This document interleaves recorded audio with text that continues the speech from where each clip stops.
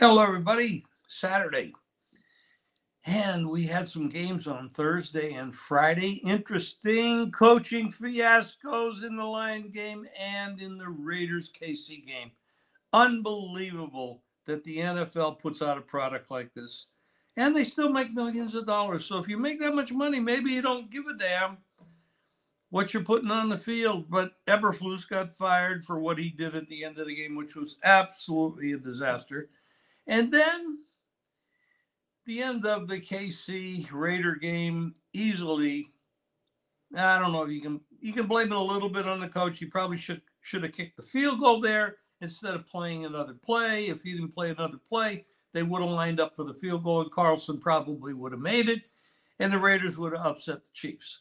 Why does that matter? Well, it matters to a lot of people. How about money line parlays on those two big favorites? How about the Survivor contest? Most people were on those two big favorites. They easily could have lost, and the prize money in that is only $14.5 billion. $14.5 billion is nothing, right? Not so much. Let's look at the Sunday games. You got the Texans at the Jaguars. The Texans, 3.5-point favorite and 44.5. Now, Texans have been in, they've been in reverse. Stroud having a not good year. He's certainly not what he was last year. They've had some injuries. You know, this is what happens. You get riding high on a young kid. He's going to have a lot of learning to do, but he's got talent. He'll be good. He's going to have a good career if he stays healthy.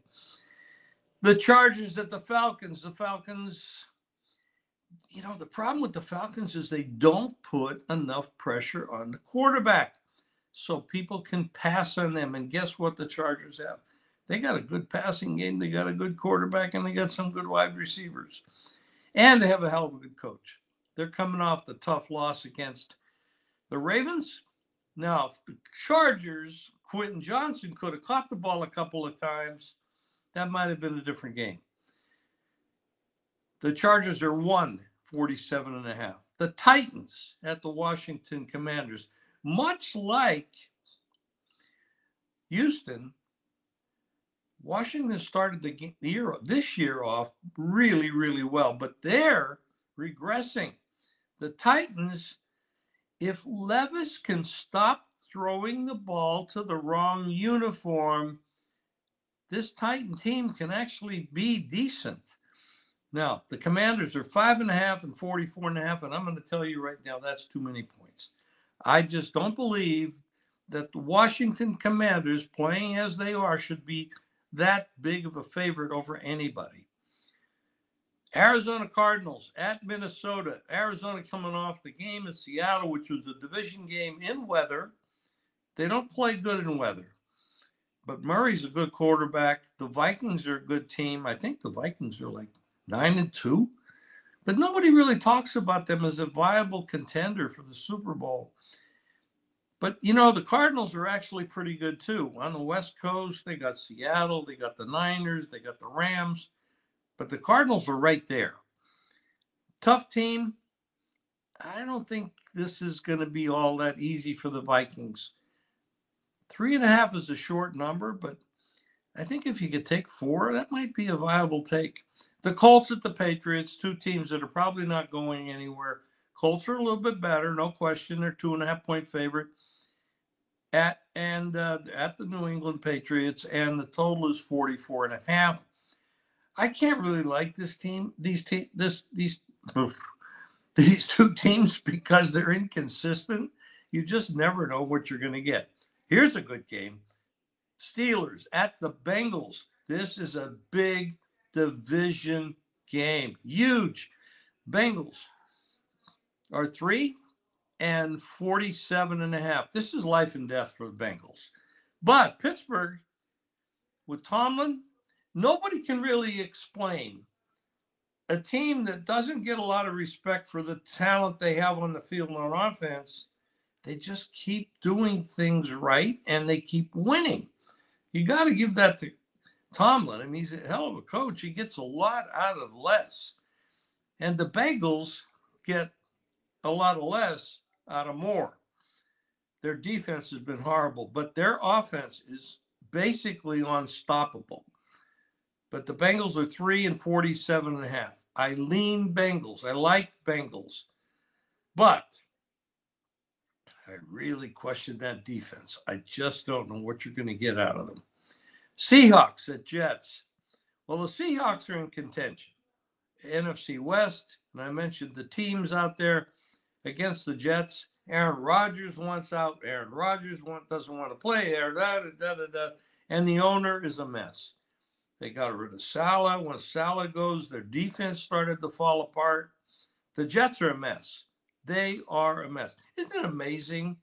The Jets and the Giants in the biggest market we have in the country, neither team can put a team together that's respectable.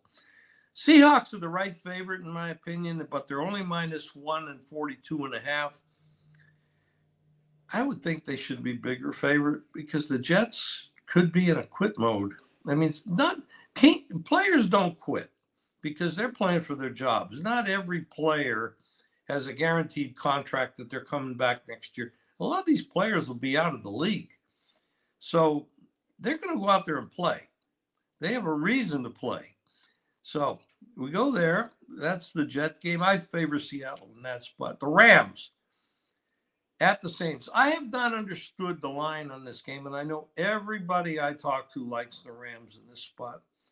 But the Saints are at home, a 2.5-point favorite, or dog, I should say, 49.5.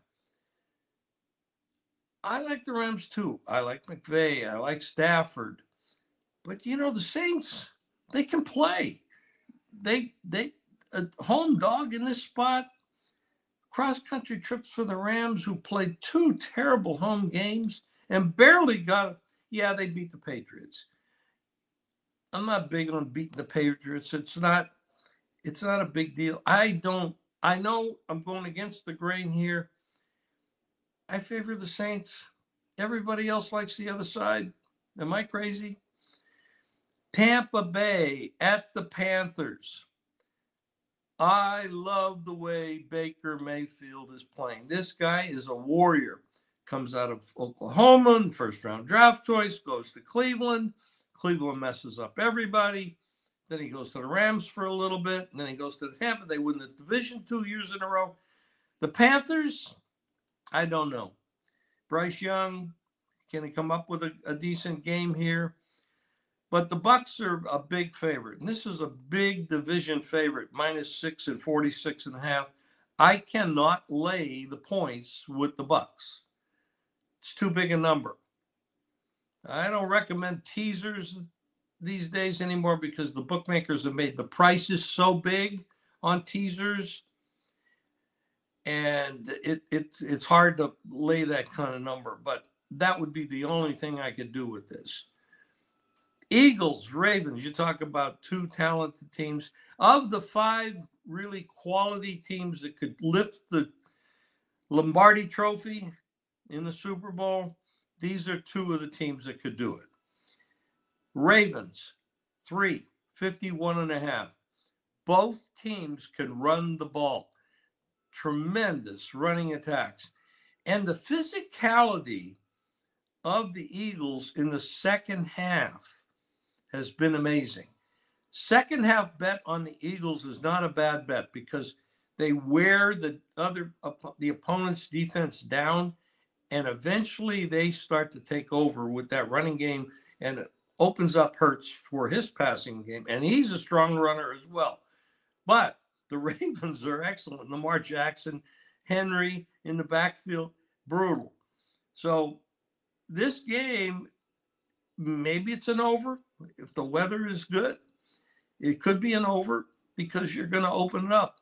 It's going to open up. Eventually, you're going to wear down the defenses, and it will open up. But what I do like, maybe the Ravens in the first half and the Eagles in the second half. That might be an easy way. Not an easy way. Nothing's easy. 49ers at the Bills. This is another huge game. The problem here is the Bills are solid. They're healthy for the most part. Allen has been playing great. They're a 6-point favorite. I've seen this game as high as 7. But it's hard to lay 7 against the Niners. It's a Super Bowl team, quality coaching. Purdy's been a little hurt, though, and it's going to be the weather forecast, and you can't always trust the weather forecast, but it should be snowing and it should be cold. That's not Niner weather. It's that simple. Buffalo, it's Buffalo weather. But I can't lay 6 against the Niners. I just can't do it. It's too big a number. But if the Niners are going anywhere, they got to come alive here, and they got to stay alive in this game. I don't like them to win the game. So you want to combine something? Maybe the Tampa Bay Buccaneers and the Bills in a teaser, even though you might be laying a big price. That would be tough. And, of course, you go to Monday night, which we're looking at the Browns at the Broncos. Broncos 5.5. Knicks has been playing very well. Good coaching. The Browns are a mess. However, if you notice 2 weeks ago, they went to the Saints. Everybody thought the Browns are going to come alive. They got their offensive line back. Winston's at quarterback. A little revenge game for Winston because he played at the Saints, and they went out there. They were horrible in that game. The Saints beat them up. Now, then they come back and they're home dog against the Steelers. Now, the Steelers are a rivalry game in division, and the Steelers and the Browns are only 2 hours away from each other by car. You don't even have to get on an airplane. And the Browns won the game in the snow. It was a great game to watch because I love watching natural turf, snow, weather. It was fun. It was fun. But the Browns won that game. Now they go on the road to Denver. The game means absolutely zero to the Browns. They're going to the playoffs. It's an ego game. It's a pride game. But for the Broncos, it means a lot because they are in the playoffs if they can continue to keep winning. So 5.5, that's tough to lay. But the only side I could play in this game would be the Broncos. Anyway, that's my report for this Saturday for Sunday's games. Good luck to everybody. And make sure you go to Proline TV. Go to YouTube, go to Proline TV, subscribe. Go to jimfeist.com as well. We'll have the audio version of this recording there. So anyway, good luck to everybody, and we'll see you next week.